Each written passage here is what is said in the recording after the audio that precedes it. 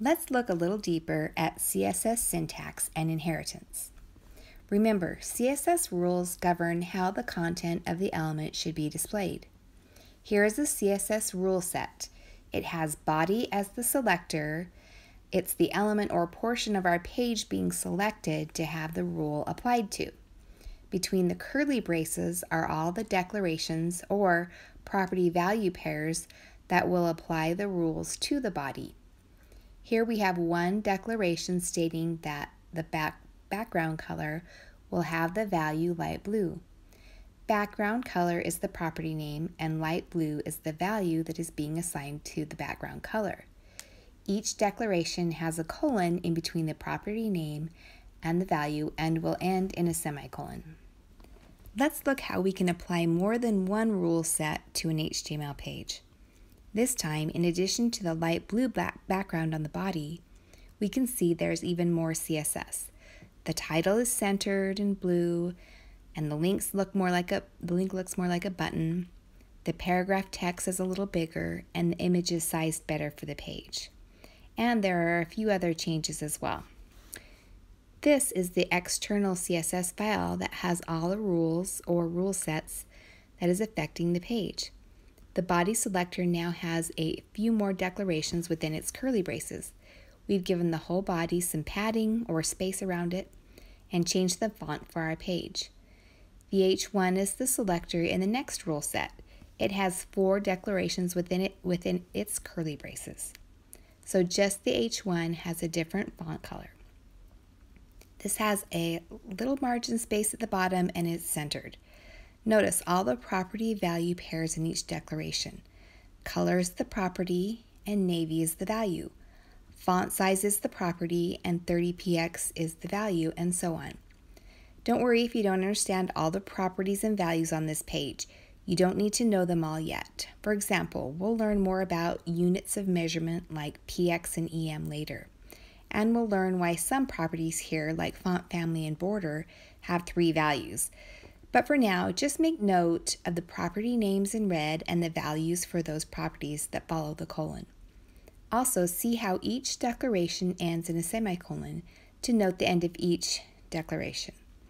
And the curly braces show the set of declarations or the declaration block that goes with each selector. With CSS, it's good to know that it's working with elements that have invisible boxes around them. Here I have put a red border on every element on the page, so you can see these boxes. CSS allows us to create rules that will control how these boxes and the content of the boxes are presented.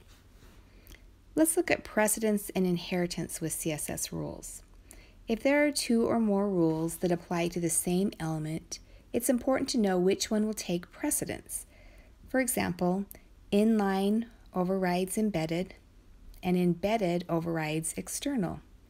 So if I had background color rule for the body in all 3 different locations, a light blue one inline, a green one embedded, and a red one on external, the light blue inline would take precedence.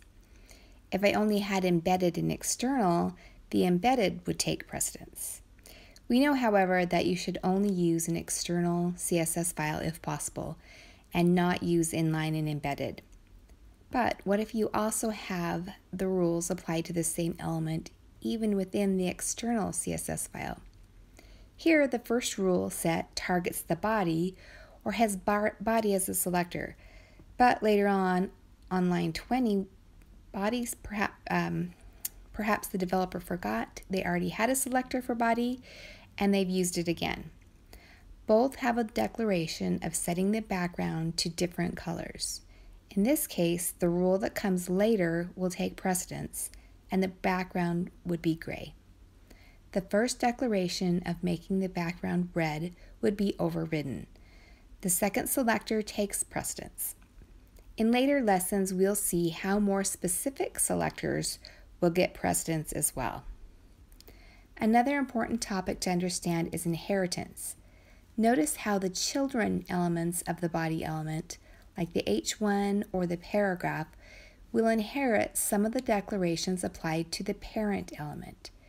For example, both the H1 and the paragraph element have a light gray background and are styled with the Georgia font, even though that was specifically declared in the body element rule set. The children are inheriting those declarations. So there we have an introduction of the syntax, precedence, and inheritance of CSS.